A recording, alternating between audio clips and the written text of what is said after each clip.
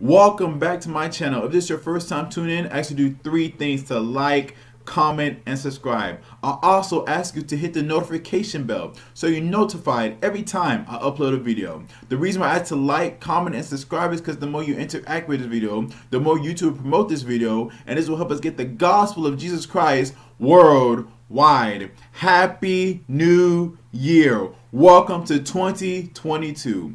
In this video, I just want to share with you the word the Lord has placed on my heart for the year 2022. And the word is sow. So the word of 2022 is sow. It is the year to sow into your friends. It's the year to sow into your marriage. It's the year to sow into your children. It's the year to sow into your local church. It's the year to sow into the different local non-profits. It's the year to sow into your businesses. It is the year to sow into yourself. This is the year you sow into your spiritual life and start a Bible plan and join a local church and join a small group. This is the year to sow into your mental space, your mental health, and start going to therapy. This is the year to sow into your finances and write a budget and get out of debt. This is the year to sow into your health and start dieting and working out. This is the year of the sow.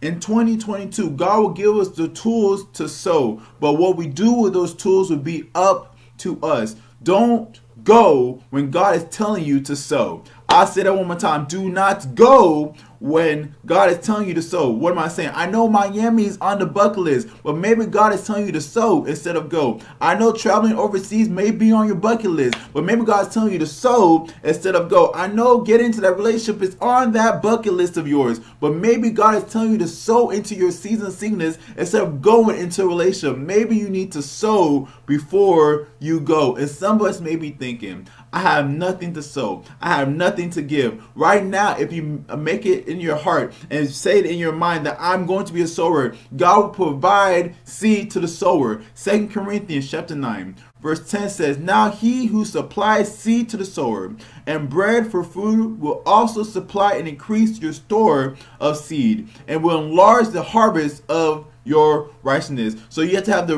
mindset that I am going to sow in the year 2022. And the seed does not always have to be money. The seed can be encouragement. Your seed can be love. Your seed can be kindness. Your seed can be a lending hand. We don't determine the seed. We only obey the one who gave us the seed. I say that one more time. We do not determine the seed. We obey the one who gave us the seed. And here's some things you can sow in 2022. You can sow your time. You can sow your talents. You can sow your treasure. You can sow your temple, and you can sow your thanksgiving. Sow into your devotion life with God. Sow your talents into people and businesses who cannot pay you back or put you on. Ecclesiastes chapter 10 verse 19 says, a feast is made for laughter. Wine makes life merry. And money is the answer for everything. Sow your treasures into people and organizations. And even sow your treasures into yourself. Sow your temple or your body. That's what the Bible says. Your body is the temple of the Holy Spirit. Sow your temple to Jesus. Let 2022 be the year when you sow into your health. Let 2022 be a year when you sow into your purity. Let us sow our temple to Jesus. And lastly, let us sow thanksgiving to our God. Don't wait to thank God. Thank God right now, because when you sow a seed of thanksgiving, I'm here to tell you right now, you will reap a harvest of thanksgiving. Galatians chapter 6 verse 7 says, do not be deceived. God cannot be mocked. A man reaps what he sows. So let me tell you right now, do not expect a harvest if you're not willing to sow. Here's your warning. Here's it again. Do not expect a harvest if you're not willing to sow. So some of y'all probably asking yourself, some of y'all probably wondering, how do I approach this year? I'm going to give you three things you must do in the year 2022. The first thing you must do is seek the Lord.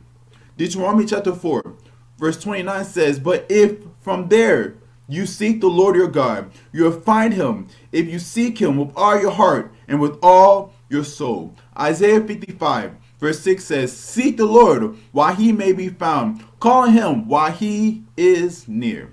1 Chronicles chapter 16 verse 11 says, look to the Lord and his strength. Seek his face always. The second thing you must do is obey the Lord. Isaiah 1 verse 19 says, if you're willing and obedient, you will eat the good things of the land. Deuteronomy 28 verse 1 to 2 says, if you fully obey the Lord your God and carefully follow his commandments I give you today, the Lord your God will set you high above all the nations on the earth. All these blessings will come on you and accompany you if you obey the Lord your God. 1 Samuel chapter 15 verse 22 says, but Samuel replied, does the Lord delight in burnt offerings and sacrifice as much as in obeying the Lord? To obey is better than sacrifice. To heed is better than the fat of rams. Do not withhold what God has told you to sow. And on the other hand, do not sow what God has told you to hold on to. To God, it has never been about the sacrifice. It has always been about the obedience. So obey the Lord. And the third thing you must do is wait on the Lord. Some seeds that you will sow in 2022, you will not see the harvest until 2032. So you have to be patient and wait on the Lord. Psalm 27 verse 14 says, wait for the Lord, be strong and take heart and wait for the Lord. Psalm 38 verse 15 says, Lord, I wait for you. You will answer, Lord my God. And Isaiah 40 verse 31 says, but those who wait on the Lord shall renew their strength. They shall mount up with wings like eagles. They shall run and not be weary. They shall walk and not faint. So in 2022, do these three things: seek, obey, and wait. And for 2022, I want this verse to be our anchor verse. Galatians chapter 6, verse 9. So let's not get tired of doing what is good. At just the right time, we will reap a harvest of blessing if we don't give up. Before I end this video, I want to start this year off right with obedience. So I'm going to sow into the first 5 people on YouTube and Instagram who put their Cashapp, Venmo, Zelle, or PayPal in the comment section. If you don't have any of those other things, just put 5 emojis in the comment section and we're going to figure it out.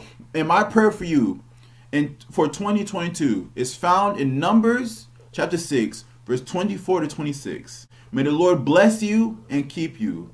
May the Lord cause his face to shine upon you and be gracious to you. May the Lord lift up his countenance upon you and give you his peace. In Jesus' mighty name.